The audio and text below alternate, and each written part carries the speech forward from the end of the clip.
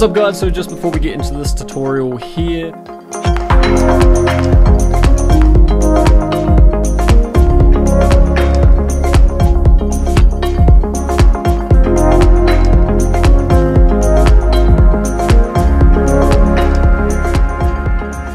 need a big shout out to this guy here, Danny, because we are using his images this time. So if you guys like his style, I'll be putting all of his links down in the description, so go check him out down there. Really awesome portraits, guys, and then he sells his presets as well. Very warm, very awesome. So links to his presets as well will be down in the description, or you can come over and click here. So yeah, very awesome style over here as well, guys. Come over, check them out if you like, before and after. And the person that uses these gold and blue tones really well is Short Stash here, so I'll link him below as well, but he gets these really nice blue tones in the shadows and those nice golden tones through the mid-tones and highlights. Okay, let's get into these gold and blue tones. So first thing I'll do is I'll probably up the exposure, get us kind of close to where we want to get. So I'll go about there, contrast up a touch, bring the highlights all the way down, and then shadows up a bit, so we're really flattening the image. And then I'm going to add in quite a few curves because they're a really key part to achieving this style. Whites I'll come down a bit, we want that flat style, bringing that down, and then blacks, so really washing out the image at the moment.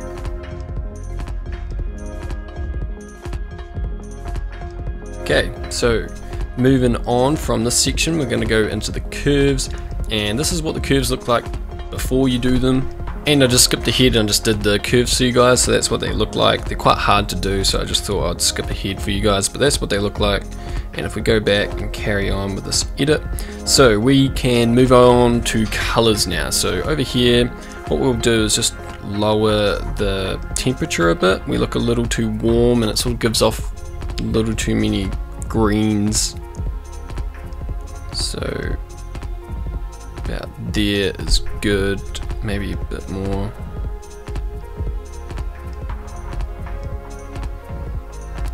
Touch more. Okay, so vibrance we're going to bring up a lot.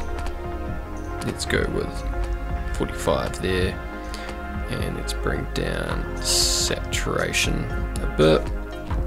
Right, so let's get on to the main part, maybe the split toning. So if we go to effects, hit split toning, we're going to add heaps of warmth into the highlights here. So let's choose a hue of 50, so a nice orange, and a saturation of about 27.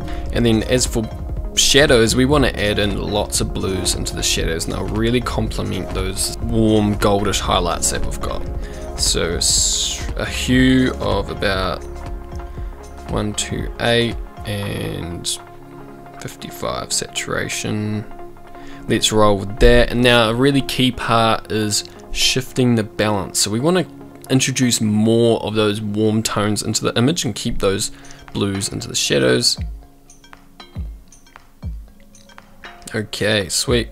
Now let's fine tune some colors. Let's go to color, mix, and individually affect these colors. Let's start with orange, and if we just bring this slightly towards a red, and let's up the saturation of those. Won't mess around with luminance too much, so let's just go on to the yellows now.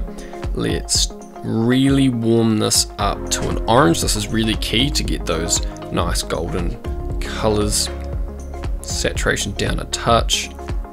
And then let's go to the greens, and also this is very key to really warm up those greens. And let's just bring down their saturation though. And when you desaturate the greens, they go in almost blue.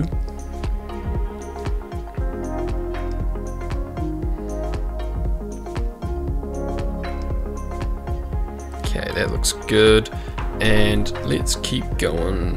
Let's try the teals. So I'm going to make sure they're a deep blue, not too much of a teal. Let's go about 80, and then bring down the saturation. And then as for blues, we want to make these ones a teal, but bring down the saturation a lot. And hues for the purple and magentas don't really matter. We're just going to bring down their saturation a bit. Quite often those colors aren't in the image very much. And then as for red, we want nice orange skin tones, so we're going to go a little way this way towards the oranges, and we're going to bring up their saturation. Okay, so that's looking really good now. We've got pretty much all our colors there. Now just like detail and stuff, sharpening I'm going to bring down a bit just for, I like a natural look, so bring down the sharpening, keeps the natural texture to the image a lot. Optics, enable profile corrections if you don't like the vignetting, and we are about good. If we just come down, we can add in some grain as well. Okay, and that looks really good. That's our final result there.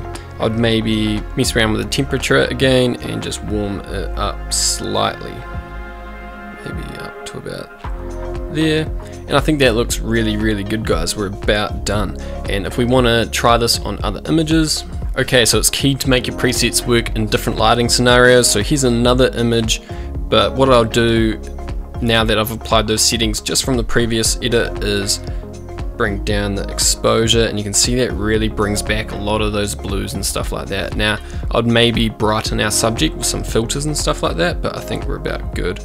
Or maybe slightly bring up the highlights there, bring her out a bit more, but you can see those golden and blue tones really in this image, and it looks great. So let's try another image. Okay, so we've applied this one again, and this is what we look like before we apply the settings from our first edit. And then again, if we apply, I think we're a bit too bright again. Let's drop it down, and then you'd maybe want to mess with the warmth and the temperature and the split toning there, just to get the right amount of blues and golds. But I reckon that looks really good. Okay, so applying the settings from our first edit again, and what we'll do is bring down the exposure again, and we're about good. Pretty much every time we're about good. I'd probably go over to color, mix, oranges, and bring down the saturation of some of those oranges or yellows.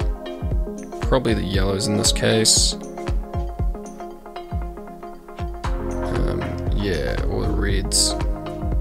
But yeah, I think we look really good there. Maybe bring down the temperature, but depends what you like. Okay, here's another one from our first edit, and as you can see, it's too bright again. Let's bring that down, and it's probably too much warmth, so I'd go into color, temperature, and just bring it down a bit, and that'll bring out a bit more of those blues, and yeah, it would cool it out, balance up the image a bit, keep those warm highlights, keep those cool shadows. And if we went to split toning real quick, effects, split toning, I'd maybe play around with the balance as well. So I'd maybe shift it a bit across, pushing those shadows into a bit more of a blue, keeping them in the darker shadows. Okay, so we look pretty good straight off.